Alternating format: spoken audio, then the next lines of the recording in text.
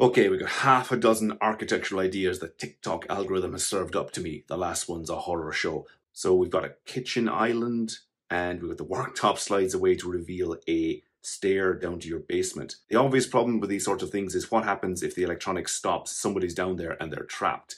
I mean, I suppose they could probably get through those cupboards, but you also need to have 2 meters of headroom on the stairs at all points, including on the landings top and bottom. So if you're walking up and your head's bumping into that, it contravenes the UK building regs. But it's a nice idea. I'm not entirely sure we'd be able to pull this one off in the UK though. Next up, oh my God. Again, what happens if the power goes? Does this thing just, fall back down? What happens if there's a fire, the power goes out and you're stuck up against the ceiling? Presumably you would not actually sleep up against the ceiling, although she seems to be attempting it.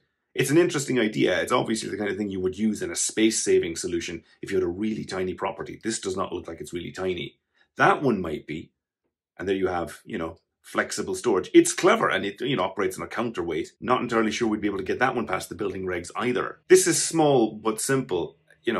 Nice. You've got a stone wall, you've got an aluminium frame door, and you've got your little timber notch to hold the handle. I've done doors in the past into buildings where we've set the door as close to the adjacent wall as possible, and we've had to form a pocket here. So we just scoop out a bit of the plasterboard, put some insulation at the back of it, line it again, and just, letterbox size enough that the handle can slot in so the door can open 90 degrees. Again, the building regs require that entrance doors or doors on a fire escape route have to open 90 degrees. Sometimes the simplest things are the best. We've got a pool, and we've got this smooth hydraulic cover with, I'm guessing that's AstroTurf. I can't imagine actual turf surviving that and not sliding into the pool. So it must be fake. Never done one of these, but would like to try. So we've got double glazing, but it's filled with sand as a sort of privacy idea. This is going to fail the building regs because, bit of physics, if you fill the cavity with something solid, it's suddenly going to become a lot more transmissible to heat. Heat will get through it. The reason there's double glazing, there's a cavity in double glazing, is the air is actually very poor at conducting heat. If you trap air, it will prevent heat, or at least slow down heat from going from the hot to the cold.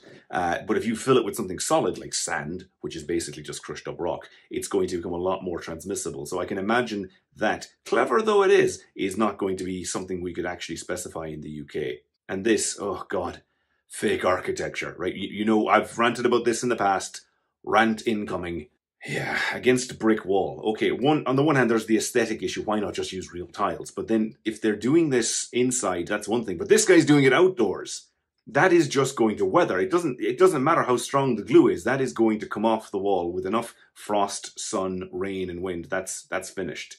I've seen it done on ceilings. You get buildings from the 1960s and 70s where they stuck on, adhesive-backed foam tiles. But this idea of making it look like it's a tiled wall outside a building, it's never going to work. Internally, yeah, fine, we could make that work. But on the outside of a building, are you out of your mind? That's never going to survive.